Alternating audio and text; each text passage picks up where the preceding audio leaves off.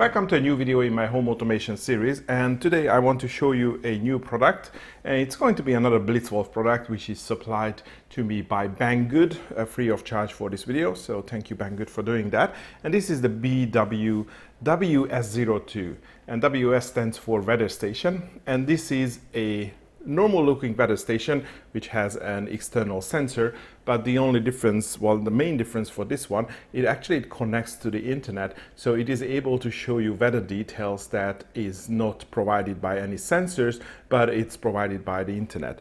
So as you can see here on the screen and also in the Tuya app, that it's able to show you the current weather as in terms of an icon. It also shows you information like the UV index, the wind speed, the pressure, which it all gets from the internet. And also it's able to show you information such as like how the outside temperature feels like. So what is the temperature based on the internet weather details. It also can show you the outside temperature based on this unit, which I used to have outside. I just brought it in for this review video. And of course you get time information like the current time, the date, and the day of the week. And as you can see on the mobile app, you see the same information. So if you want to monitor something remotely over the internet, now you can do that. You can monitor the sensor inside this unit and also this RF sensor as well. And you can even ask for temperature readings or temperature history. So as you can see, this is how it looks like. I mean, I have this unit for probably about 2 weeks now, so I don't have an awful lot of data. But for example, if you look at the outdoor sensor, probably we'll see a rise because I just bought it in from the patio. It was measuring the outside temperature. So you can see the values here, and you can also look at humidity. I have reviewed quite a few Blitzwolf products on my channel, and I'm usually quite positive with all of them. And I think probably I have to leave some criticism for this particular unit. Maybe it's not a criticism for the weather stations from Blitzwolf in general, because actually there are quite a few different products available. So they are all called weather stations and they all have Wi-Fi connection, so they can show you weather forecast. But the way this is implemented, it is not able to answer some of the questions that I personally usually have when I wake up in the morning. For example, can we expect rain today? Or what is going to be the maximum temperature today? Because all it does, it shows you the current temperature and also the current weather. So at the moment, it's, you know, it's cloudy, partly cloudy outside, so I can see the partly cloudy icon. But let's say if it's going to rain in the afternoon, it's not going to show me that, not going to show me the rain icon until it actually starts raining. So it is showing the actual weather details and not showing the forecast information. So just keep that in mind if you are deciding to purchase this unit, because if you are particularly interested in weather forecast or to know what is going to be the weather today, you probably have to look around for a different Blitzwolf weather station which can do that. But on the other hand, there is information on the screen where you actually want the current value. For example, the UV index. I mean, you know, if you want to go outside, I mean, obviously it doesn't apply now, but in the summer, you want to know whether the UV is really high and you have to protect yourself. Let's have a general look of this device. First of all, you are getting basically two different devices, or maybe three if you count the cable as well. So there is this large round inside unit, or the display unit, which when I saw this on Banggood, I quite like it because I like the fact that it's actually quite large. It is really easy to read the numbers, and also the display is really bright. So it is definitely easy to see in a well-lit room. And on the top you have a touch button, and with the touch button you can control the brightness in 3 different settings. So there is a very low settings, and I usually use it in high.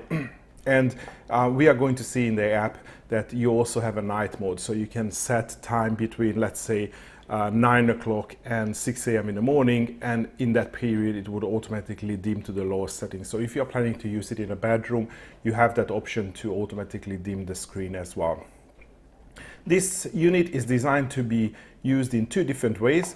You can use it on a table like this, and for that there is a kickstand at the back, and also there is a rubber feet, so it stands on its let's say, side very securely. It doesn't, move around. But if you don't want to use it like that, you can fold this in, and you also have a hook in here, so you can put it on the wall.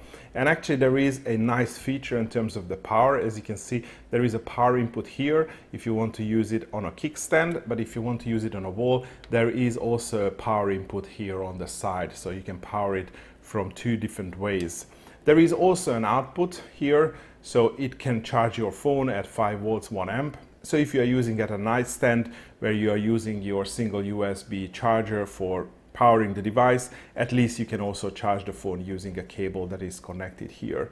Besides these, we have two buttons here, the Wi-Fi and the sync and a pair. The Wi-Fi button is used to initiate the Wi-Fi pairing by long pressing on it, and long pressing the sync and a pair button is going to sync the external RF temperature sensor. So this is the small temperature sensor, which is used to either measure the room temperature or to measure outside temperature. So I'm using this outside. It uses a fairly large and, for me, an unusual battery, so it's CR2477. But other than that, it works just like any other RF buttons. You long press on the pair button on the back, and then there is like a sync button that you press here to initiate like a data transfer or sending the data from this unit. And then the unit is going to beep that it recognizes the outside sensor. And as you can see on the screen, it shows you the inside temperature, which is the temperature that this unit is measuring. So it has also a built-in temperature and humidity sensor. And then here where it says out and the CH1, it shows you the outside sensor or the external sensor. And it also shows you a battery level, so that's going to give you an indication if this is running low on battery. And you can pair up to 3 units with this inside unit. And by the way, if I show you the box or one of this molding that this unit came in, as you can see, it has 3 holes. So maybe there is an option to buy 3 external units when you purchase this main unit, but mine came with 1. And since I'm talking about the packaging, so there is a place for the USB lead and there is a place for a charger, but it didn't come with a charger. So maybe initially this was sold with a USB charger, but it is not done anymore. Maybe this is Apple's influence.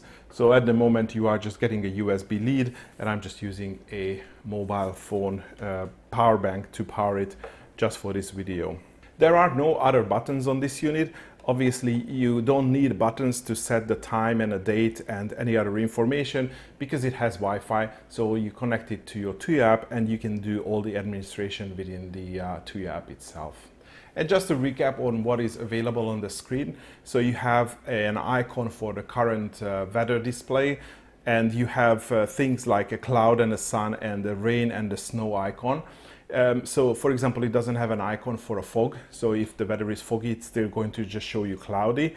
Obviously it hasn't snowed yet, so I haven't seen the snow icon, but I've definitely seen the rain icon. Probably the other funny quirk is that it doesn't have a moon or a star logo. So if you have a clear night, it's just going to show you sun. Or if you have a cloudy night, it's going to show you clouds with the sun. So it doesn't have a separate icon for that. But other than that, it does, show you all this information. And I have no information on what internet weather service this uses to get the data, because it's not mentioned in the document. Also, it not mentions how frequently it gets updated. So, I mean, I do see these things updated during the day. I would say probably it's about an hourly or maybe every second hour, something like that. So besides the weather details, you see the temperature, so this is the current temperature and humidity outside, which is based on the internet data, and also that you have a feels like temperature as well. And if you are using the RF unit as an external sensor, which I have just placed outside, so we should see this temperature dropping, then this piece of information is a little bit redundant because you are seeing the outside temperature from your unit and also from the internet. So I mean, these temperature and humidity tend to be the same values after all. I mean, with a little bit of difference. On the top you get 3 additional fields, which is the UV index, the wind speed and the pressure. So these 3 details are also getting downloaded from the internet. The in temperature is obviously the temperature this unit measures. So this also has a built-in temperature and the humidity sensor. By the way, in terms of the accuracy, I find this to be as accurate as any other temperature and humidity sensor. So I don't think that it has any drift or is showing extra temperature or humidity, so I have no issues with that. And finally, on the lower part of the screen, you can see the actual time and the date and the day of the month.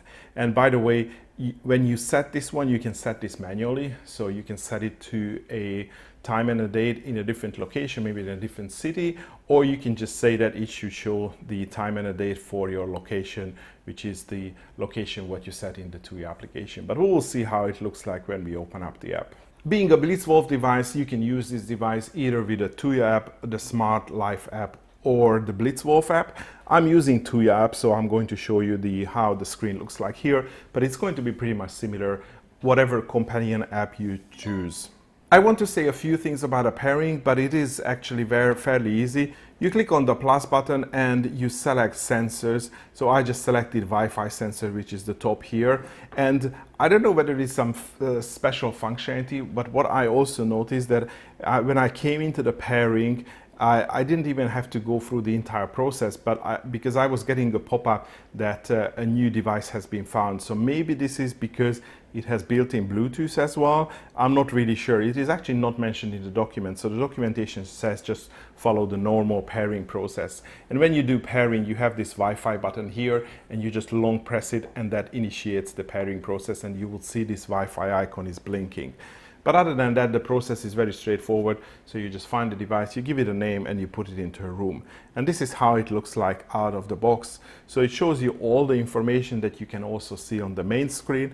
So the current, the date and the time. You can also see the location here, the weather details, and then the two sensors. Well, one is the built-in sensor, which is this one, and the other one is the sensor that I've just placed outside. And you can click on these history icons. That is going to show you sensor history. This is something that I've already shown in the beginning of the video. So even if you are not using this device as a weather station, but you want to be able to monitor temperatures maybe outside or in a greenhouse or somewhere in the house, you can just use this device because it automatically uploads the data into the cloud, and you can always review temperatures by, let's say, by day or week or month. And this is stored in the cloud, and of course as you go back in time it gets automatically aggregated. And what I haven't mentioned in the beginning of the video is that besides actually showing you the weather or weather details, it can also show you or send you alarms when some of the weather details are going out of certain bounds that you can configure. So if I, for example, just click on the temperature reading here in the inside unit, I can enable this alarm and say that I want an alarm if the inside temperature goes outside the -6.2 and the 2.2 range. And if I save that, we are going to see that on the next update, the device gives me a small beep, which actually just an indication that there is an alarm. So something goes out of bounds.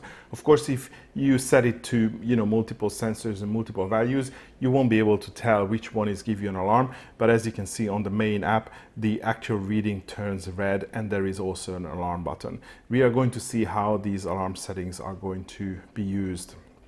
So again, if you're monitoring a room and you are concerned about if there is a freezing condition in the room, maybe in a shed or in a cellar, you can just use that and then set an alarm on the outside sensor. Let me go into the device settings because, well, after all, this is a sensor, you can't really do anything else. First thing is there is an obvious place for the settings, which is the usual TUI device settings. But here you can only set a few things. For example, you can rename the device, change the icon or put it into a different room, or you can share the device or create a group of these devices, which I don't see how the group makes sense for the sensors, but anyway, this is just a generic function. But if you go back to the main screen, you can click on in this blue part of the screen as well, just to get to additional settings. So for example, if I click on the time, then you can see the time settings.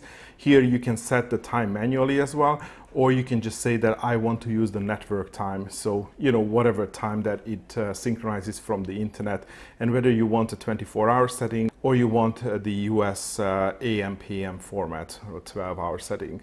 So I like this one because, for example, we just have gone from the daylight saving, so summertime to wintertime, and the weather station has adjusted the clock absolutely automatically. So that's the time setting. And if you click on the main details, the rest of the screen, then you can see that you have access to the rest of the settings here. So for example, I can set the brightness of the screen also here from the app. I can enable the night mode. So as you can see, between 9 p.m. and between 10 p.m. and 6 a.m. the display automatically turns to the lowest settings. I can specify whether this buzzer alarm is going to be just a single ring or a continuous ring. I can also set whether this visual alarm should have any impact on the screen. So maybe I can just have that piece of the information which is creating the alarm to flash once or flash continuously. So again, if you are setting multiple alarms, for example, on the UV or pressure or temperature, you probably want to set to continuous flashing. So you will get the beep, and then when you walk up to the screen, you can see which value is flashing. And you also have the option to change the unit of measure. So for example, I can change the display to Fahrenheit, and all the temperature now changes to Fahrenheit, and the same with the wind speed and the pressure. You have kilometers per hour or miles per hour, and also for the pressure you have hectopascals or millibar that you can choose from. Let me just set this back to centigrade for me. And also you have the option to turn off various parts of the screen if you are not interested in that information. I mean, if you find the screen really cluttered, probably you can just reduce that. Let's say you are not too much interested about the pressure, because you can guess that pressure based on the icon. You can maybe turn it off and then, you know, leave just the temperature and the UV. But then of course you are losing a lot of information. But even if you turn them off, you can always come to the companion app and see those values here. So let me just turn all of these back on. And that's basically the end of the settings. And if I go outside, there is one more screen element I can click on, which is you see the humidity, the UV index, the wind speed and the pressure. So if I click on that, this is where I can set alarm on these values. So again, if you want to get an alarm when the UV goes above 9, you can set it like this. The only part of the screen you can't click is the location that you can see here, and you do this by setting your home location. So if you go to home and home management and you select your home, you see the location option here, and that is the location that this weather station is also going to use. So we have covered all the internal settings, and we have also seen previously how you can set up the alarm on your external sensor. So this is the okay, not external, this is the local sensor that is built into the unit, but you have the same functionality for the outside sensor. So if the outside sensor measures a certain temperature or humidity, your inside unit still can beep and give you an alarm. And also if you've configured the flashing, it can also flash those values on the screen. And the last thing that I wanted to cover is the smart functions, because you can also use this unit to also trigger smart scenes or automation. So when I select when the device status changes and the Blitzwolf weather station, as you can see, there is a lot of settings that you can choose from. So you can create triggers on any of the internal or the external temperature and the humidity sensor. You can even create triggers based on if the brightness is changed on the unit, or for example, if the pressure, the wind speed is changed. And also here there is a Chinese option, which I have no idea what that is. And of course, if you, for example, you set the outside temperature, let's say this is going to be the sub 1 temp, and let's say if it's, you know, less than, you know, 0 degrees, then for example, on next you can run a device, and for example, let's say you have a smart switch, the BSS 6 or 5, and you can turn that on, and that's going to turn on a heater in a room where you don't want anything to freeze. And with this, we got to the end of the review of this Blitzwolf weather station. If you are interested in this product, I'm going to leave purchasing links in the video description. But that would be all for today. Thanks for watching, and hopefully see you in the next video.